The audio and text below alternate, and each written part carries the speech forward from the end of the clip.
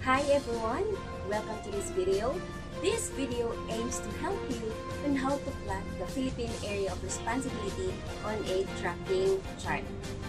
When a weather disturbance enters the Philippine area of responsibility, PAG-ASA monitors it. How do we know that a weather disturbance like typhoon enter PAR? First is we are going to use a tracking chart. But before that, we are going to plot the given points with the values of latitude and longitude. In this map, the latitude here are the values located at the y-axis. So, kani siyang naa sa top to bottom. While the longitude are the values nga naa sa ubos. So, or mga values nga naa sa x-axis. So, muna siya ang longitude. Say for example, ang given values, 16 degrees north and 126 degrees east. Now, atong i-plot na siya diri sa ato ang map. So, here is 16 degrees north and naa diri sa ubos ang 126 degrees east.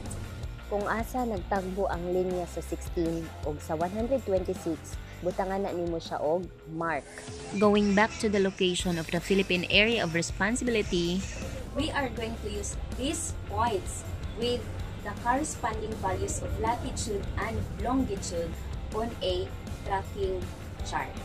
Okay, I will plot point A first and you will do the remaining points so that you will know how to plot the Philippine area of responsibility. So 5 is in here, while 115 is located here. So the point where 5 and 115 met is the point A.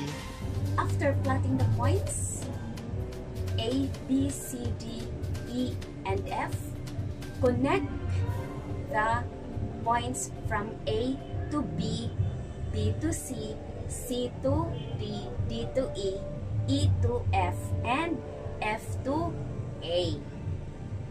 And the area within that points, mauna siya ang Philippine area of responsibility. Now, what if a typhoon is located at 5 degrees north and 138 degrees east? Is it within the PAR? No, it is outside the Philippine area of responsibility. Okay, that's all for this video. I hope you learn how to plot the points of the Philippine area of responsibility. Bye!